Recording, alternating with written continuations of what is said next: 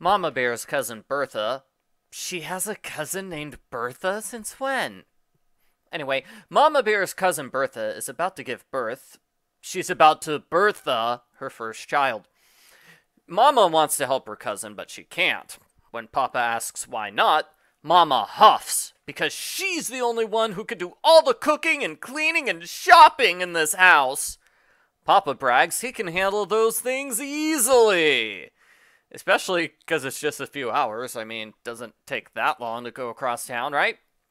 Mama and Papa are about to get into a huge fight over outdated gender stereotypes when the phone rings. Bertha had twins. Mama leaves to see them. The rest of the book is a comedy of errors as Papa fails at everything he tries. When he tries beating the rugs, he gets the clothes dirty. When he tries to make pancakes, they land on the ceiling. When he tries making a fire, the house is filled with smoke, and he destroys a pillow. It's pretty funny stuff.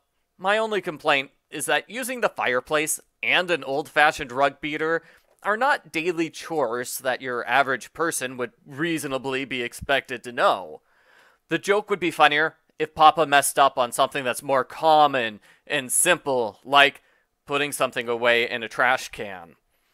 Mama calls to say she's coming back. Papa panics because, oh no, the house is a mess. Luckily, their neighbor, Mr. Skunk, arrives. Yeah, they have a talking skunk for a neighbor. I don't think I've seen this character in other Berenstain Bear books. Mr. Skunk gathers all the animals of the forest, and they clean the house.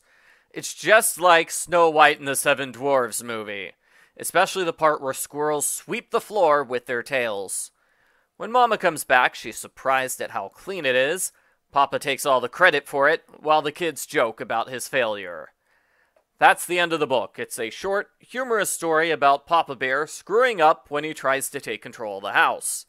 There are many Berenstain Bear books with the exact same premise. Papa's a really big screw-up. It works just fine.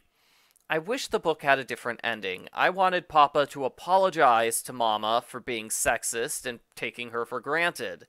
He learns his lesson and appreciates all the hard work she does. But no, the book has a joke ending where Papa learns nothing and continues to be a failure at everything besides his carpentry business. The ending works since it's more of a joke book than one of the serious Berenstain Bear books, but still, I would have liked a better ending. I give the Berenstain Bears Life with Papa an 8 out of 10.